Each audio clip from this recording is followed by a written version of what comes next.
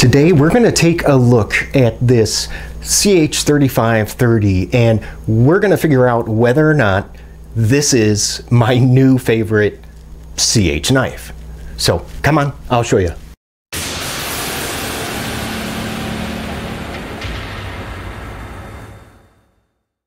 Hey, how you doing? My name is Jay. If this is your first time here, hey, welcome to the channel. And now consider clicking on that subscribe if you're looking for knife reviews that get right to the point. Right now you should be looking at some specs. These are measurements that I did take myself, but I'll also put them down in the description below because I know some of you like to refer back. And let's quickly take care of the size comparison so you can get an idea of the size of the knife that we're working with today. And we're going to start out with a couple of griptilians. Now how about a couple of rats, the 1 and the 2. Then we'll finish up this section with the couple Spydercos, the PM2 and Para 3. Now a very important design feature for me is multiple deployment options, you know, like a flipper and thumb studs like you see here on this Sanren Mu, or even like a flipper and thumb hole like on the Civivi Shredder, or even on this Spyderco Domino. It's so important that I'll go ahead and add like a second deployment method myself, like I did here. You can see on the Bestech Bison and also on the Ferrum Forge on the Mordax. I mean, you know, as long as it doesn't make the knife look too stupid. I know opinions are gonna vary on that one, and I'll be sure to put I'll put a link down in the description to this quick thumb stud. I just really like having the option to either go ahead and, you know, slow roll it or to Spidey flick that blade open. Especially, I mean, think about it. What if you need to use the knife discreetly? You don't want to draw a bunch of attention like just flipping it open. And yes, I know I can always just go ahead, you know, and pinch and pull the blade open, but sometimes that can be kind of, you know, difficult for me because of, you know, because of my disability. I mean, I got a bum hoof over here. That's why, like, you know, one-handed operation is just so important to me. So when I saw this CH3530 on Amazon and that it had a flipper and thumb hole, you know, I decided to go ahead and buy it, take the leap of faith, since I knew nothing about this knife. And man, I gotta tell you, I am so glad I did. Not only does this have the 2 deployment options, but it has a, look at that, yep, that is a usable forward finger choil. And also notice, now do you notice where they put it? Most of that, the choil, the cutout for it, is gonna be, you know, before, in front of that plunge grind, unlike the Ferrum Forge Dow here, where you can see you have a forward choil, but it's at the expense of losing a decent amount of sharpened edge. Now, to be fair, I did make this choil a little bit bigger with my Dremel because, well, you know, I'm me and I just can't leave well enough alone.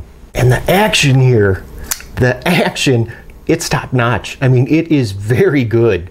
Now I can pretty much, you know, fail the deployment whenever I want, but the detent, it's strong enough where you see I got it upside down. Yeah, I'm unable to shake that blade loose. Closing the knife, oh yeah, it's just as good. Did you see that? I mean, it was dropping shut right out of the box, and that's going to be, you know, mainly because of the ball bearing pivot that the blade is riding on. And how about that centering? Well, you can look for yourself. Yep, that's perfect. And then the liner, now at least on my example, what do you think? That liner's locking up at about 20%.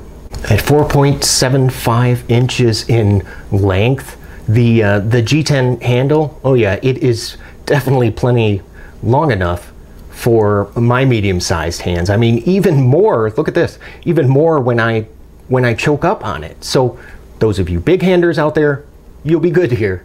If you stare down the sights, you can see that, yeah, the scales, they do have just like a very slight kind of contoured shape going on here. To be honest now, I don't own a lot of CH knives, so I'm not sure if this is typical, but I was really surprised to see that the pivot and those body screws, yeah, they're all T8s.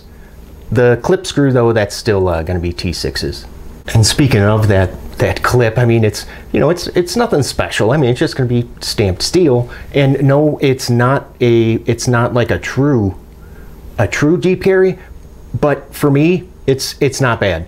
Unfortunately though, yeah, no lefty love this time. And I really like how, notice how the widest point, so when it's in the pocket, it's gonna be at the bottom where it should be. Obviously there's some skeletonization going on, which should help with the weight. And oh yeah, it does. 4 ounces, that's not bad. That's gonna be about, what, 1, 2, 3, 4, 5. That's like about 5 AA batteries, or, oh, look at that, almost the same weight as the full-size Griptilian.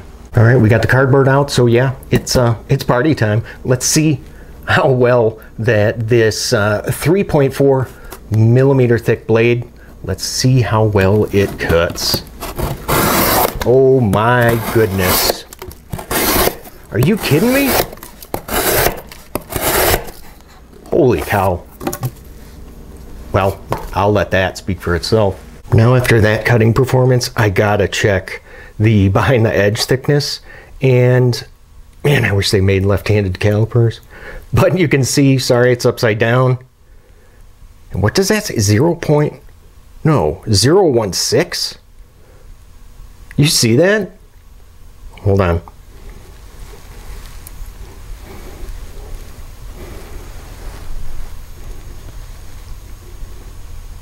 Wow, yeah, that's pretty darn good. Unfortunately, it's not all sunshine and rainbows with this knife. I mean, there's a couple things that I don't care for, like, well, the fit and finish. I mean, it's a $30 knife, and you really, in some areas, oh, you can tell. The scales, they just kind of look like that they're, I don't know, like that they're unfinished. It's almost as if like the chamfering machine, so the day that this was made, that chamfering machine was broken.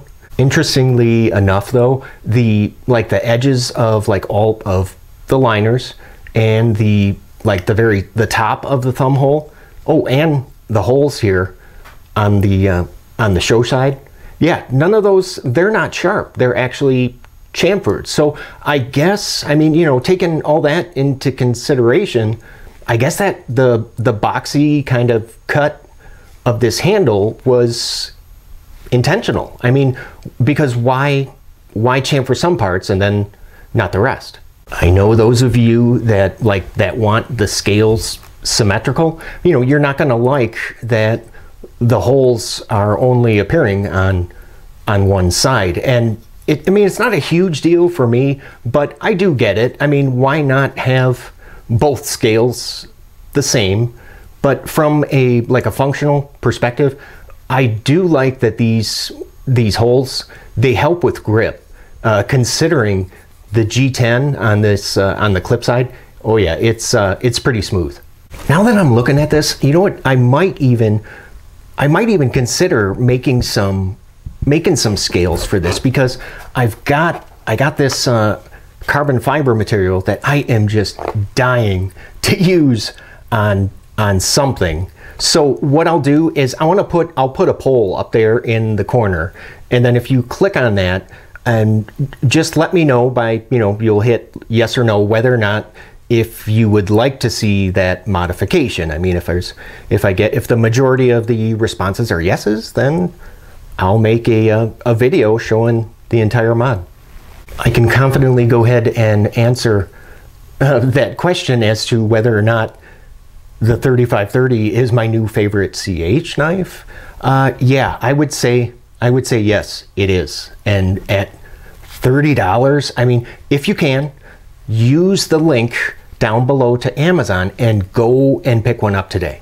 If you enjoyed this video and you got like any value from it, do me a favor and let me know by leaving one of these. And don't forget to click on subscribe. Hey, thanks for watching, and I'll see you at the next video. Hey, you guys, take care. I'll see you later.